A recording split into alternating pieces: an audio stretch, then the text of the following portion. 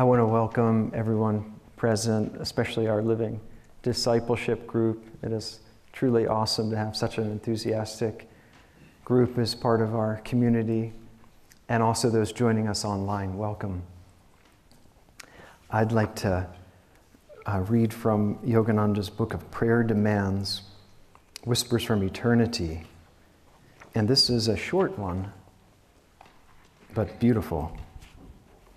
It's demand to love God as all saints have loved him. O Heavenly Father, fill my heart daily with the prayers and love of some new saint who found thee in ages bygone. Fill my heart with the love of all saints who have ever loved and found thee.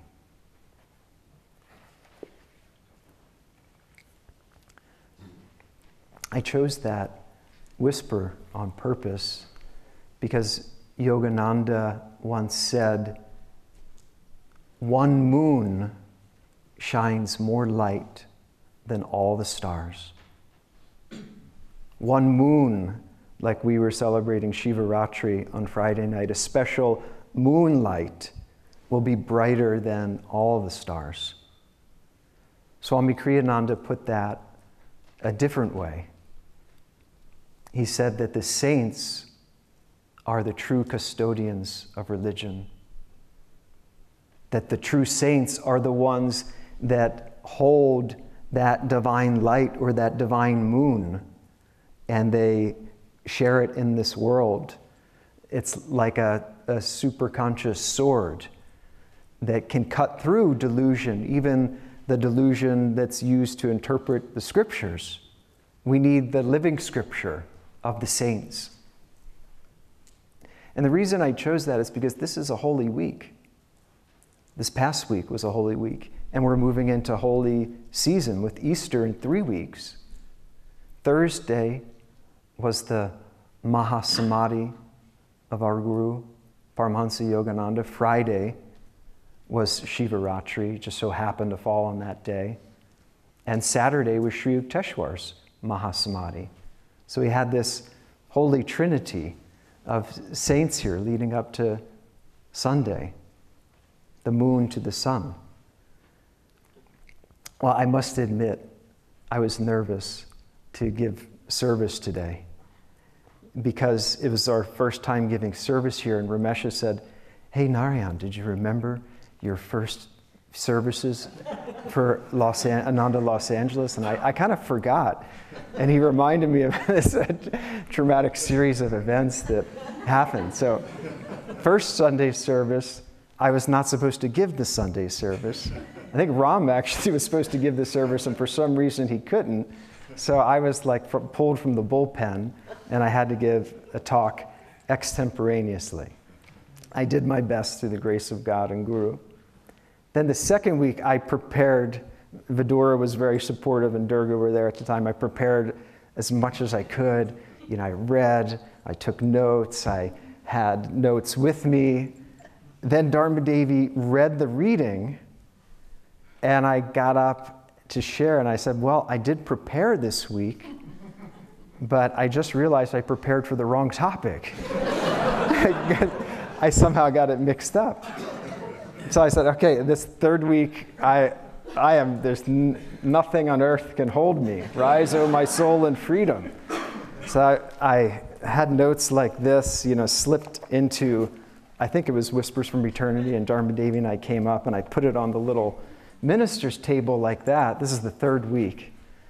And I didn't realize it, but there was a little candle. And I ignited my notes on fire, and I had absolutely no idea. I was pronaming to the altar, and Dharma Devi was frantically putting the fire out. She put the fire out. But I think it was Divine Mother's way of telling me to stop with the notes. Don't go off book, right? That's that the saints are the true custodians of religion. They're holding that light. They're holding that moon.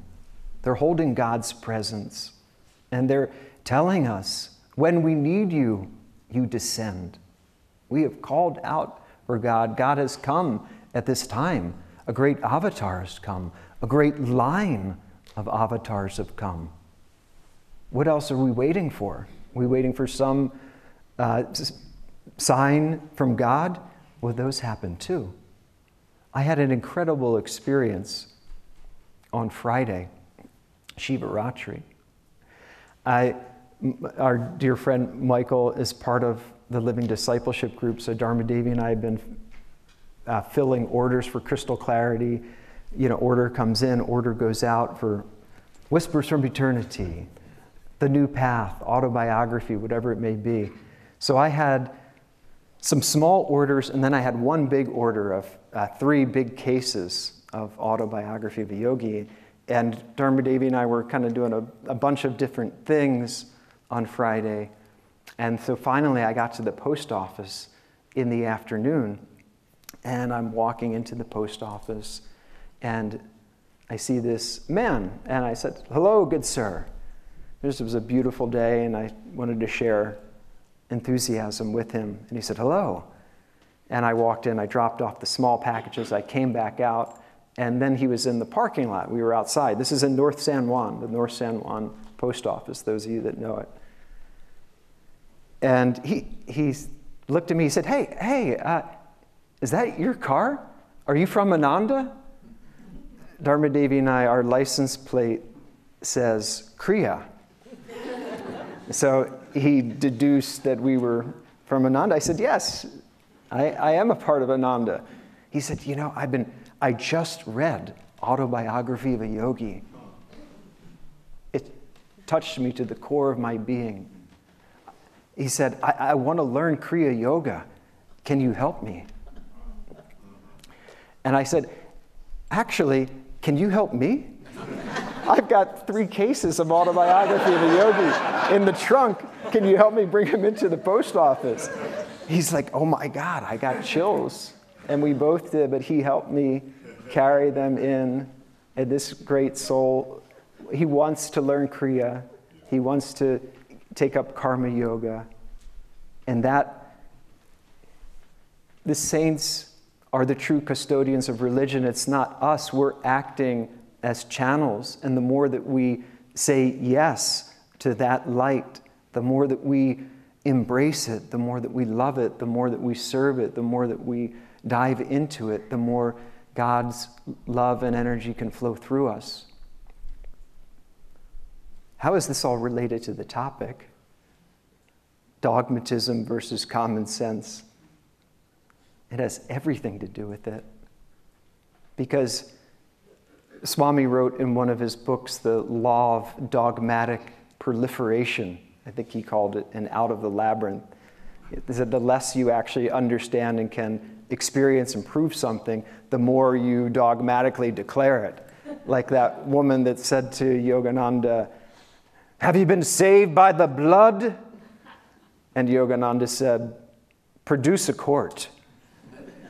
Like these things that absolutely make no sense. He responded with an absurd response, because that's not how you're saved. You're not literally saved by the blood. What does the blood mean? The coursing current of prana. What does Sri Yukteswar say in that chant? Pranayam be thy religion.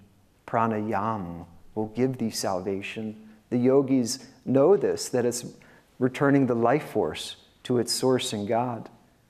So it's important for us to understand that we cannot find God through dogma, through dogmatism. Dogmatism is the antithesis of truth, right? It's the death of true understanding.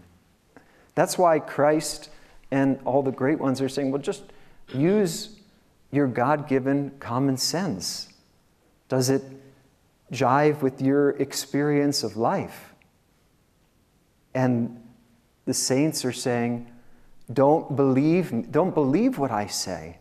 Test it. Try it for yourself.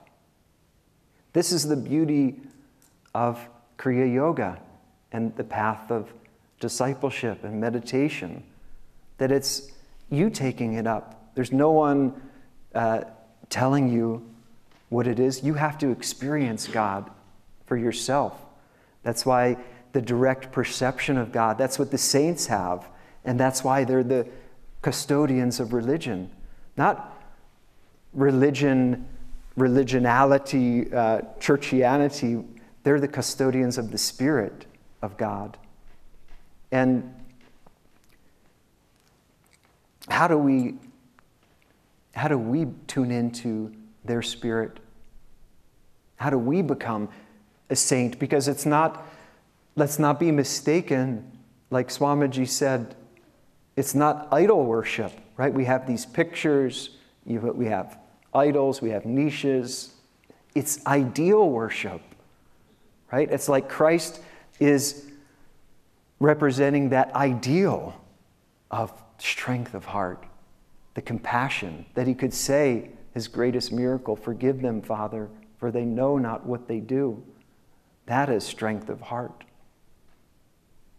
That Babaji represents that ideal of, O thou King of the infinite.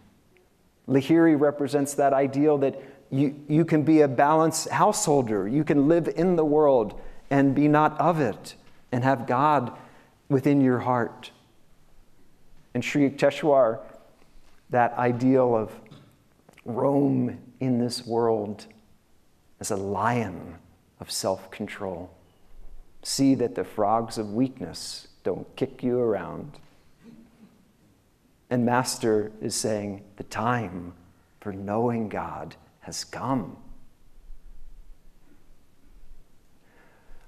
I want to offer an experiential 1 minute together. Swami, towards the end of his life, right before he wrote this letter on around, it was Easter time, and he wrote a letter about Easter and Yogananda's picture, The Last Smile. I'm going to see if we can bring up The Last Smile, and you can look at this photo and what Swami says about it. So take this as a 1 minute visualization, meditation, as you feel so inspired. This is an excerpt from Swami Kriyananda's, one of his last letters. Dear ones, I wish I could bless each and every one of you with a happy Easter. Easter is a time symbolizing the eventual resurrection of our little individual selves into the one infinite self. I suggest at this time particularly that you study and meditate on the photograph of Master titled The Last Smile, and consider this amazing fact. He knew that in just a few moments, he would be leaving his physical body forever. There is no thought of self in his eyes, of personal regret, of sorrow.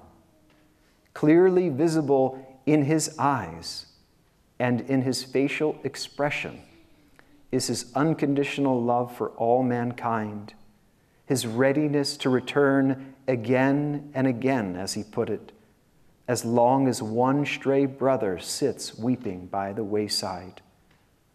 Such love for ego-centered humanity is not even conceivable. There's the whole letter, which we can share with you, but I found this to be so powerful and inspiring leading up to Easter, because we have this 3-week period before Easter, the resurrection of our soul.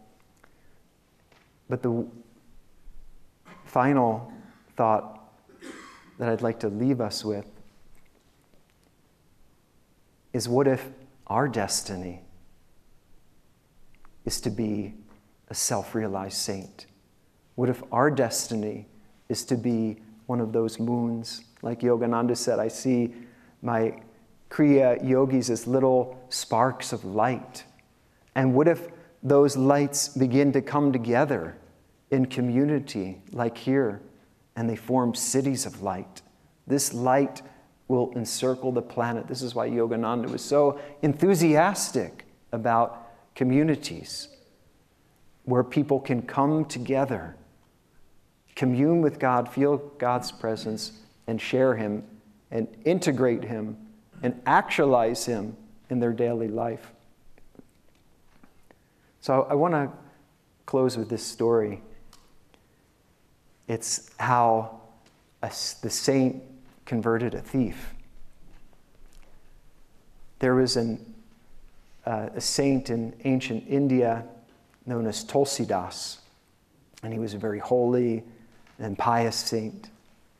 And his followers loved him and revered him for his intense devotion to Lord Rama.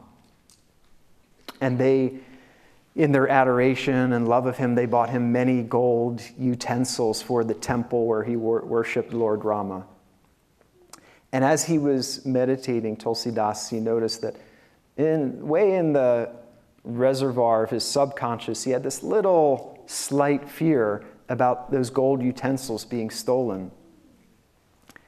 And his fear was not unfounded, because there was a thief that had spied all of these gold utensils and greedily was plotting to steal them.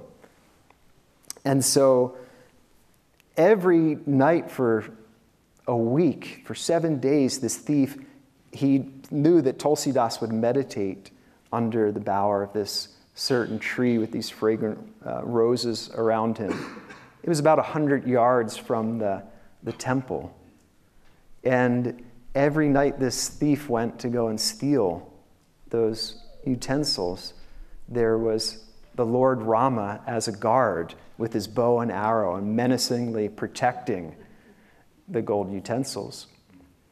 And so the thief, finally, he had to change his tactics. So he dressed up as a gentleman and he went and met Tulsidas.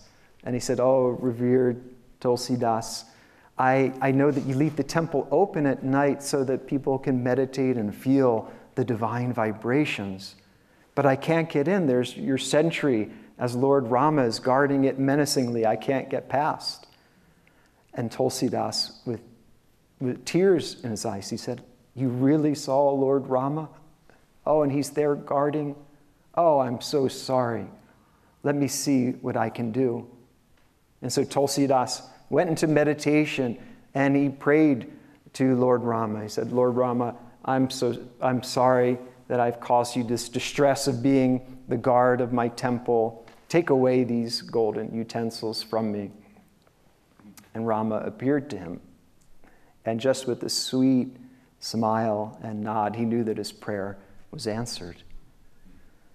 And so that night, the gentleman, who was really the thief, plotted, and he snuck into the temple and he stole as many gold utensils as he could. He got almost everything. He missed only a few. And he put them in a gunny sack and he started running from the temple. But as he was running, he hit a can, and that noise, that rattle, sparked off a dog barking, and then this stray dog started chasing him, and he was running faster and faster, and this dog was coming after him, howling, and that stirred Tulsidas from his meditation. He heard this gunny sack shaking, clanking with the gold utensils, this dog barking and howling. And so Tulsidas got up, he calmly went into the temple, and he said, "Oh, my lord, I asked you to take all of the utensils. There are still a few here." So he wrapped up those last few in his own little shawl, and then he ran off. And with his saintly speed, he overtook the thief, who at this time he just fell at Tulsidas's feet. And he said, "Oh, beloved Tulsidas, I beg your pardon. Please do not turn me over to the police. I'm so sorry for taking your gold utensils." And he said, "Oh, my beloved son, I'm not here to turn you into the police. I've only come because you forgot a few of them here."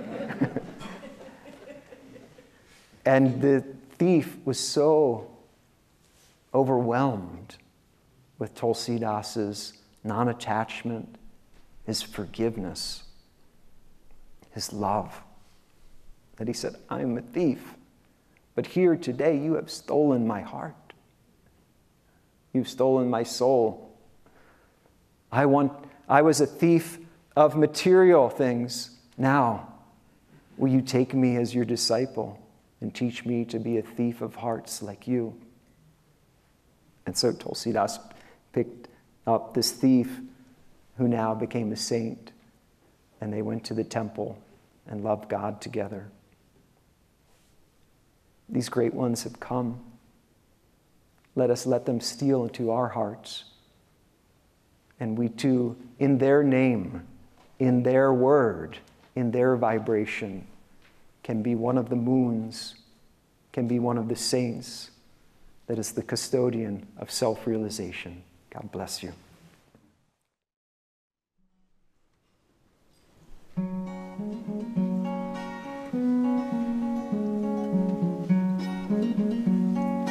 If you're seeking freedom in a revolution, or if you're seeking freedom, you won't find it there. For once the guns stop blazing, you'll find it amazing how the world can drag on just as before.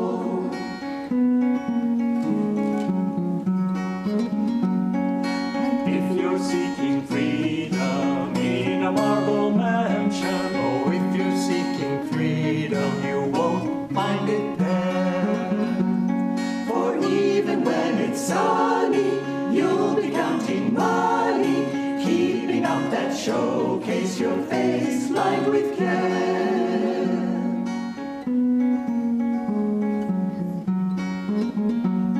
And if you're seeking freedom on a throne of power, oh, if you're seeking freedom, you won't find it there.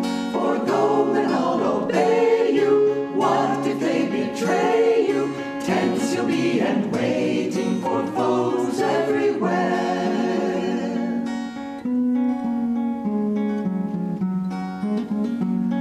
But if you're seeking freedom, cast away desires. Why barter like a beggar? You've wealth everywhere. For never can you buy it, grasp and you deny it. Freedom can't be hoarded, it's free as the air.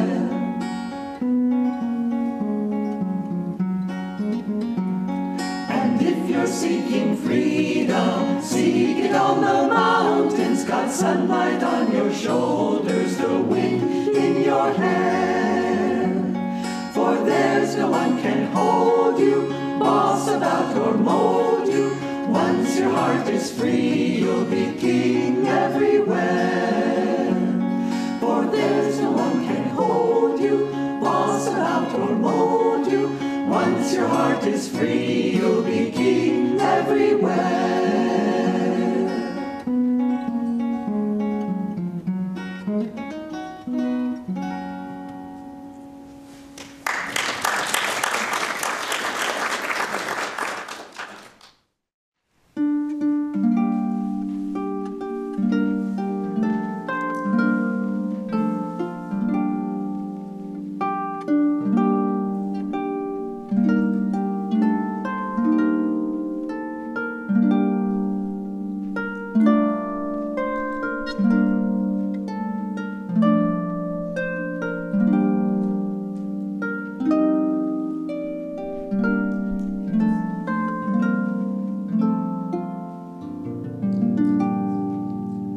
I will lift up mine eyes unto the hills, from whence cometh my help.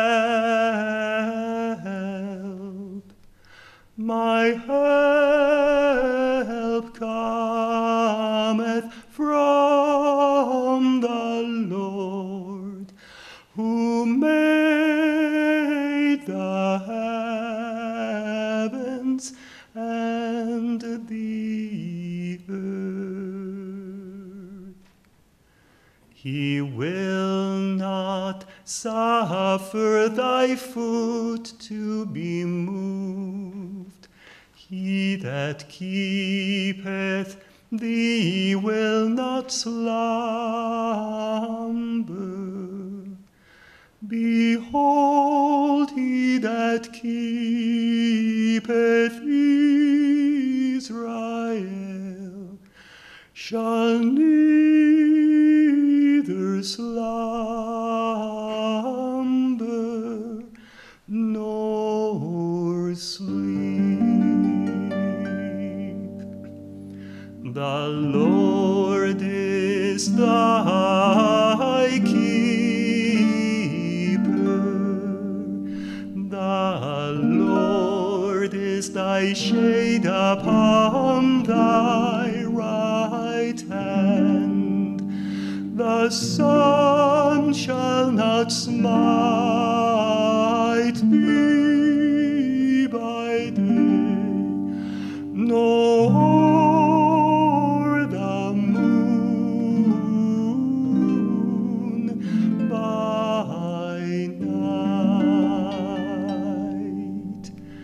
The Lord shall preserve thee from all evil.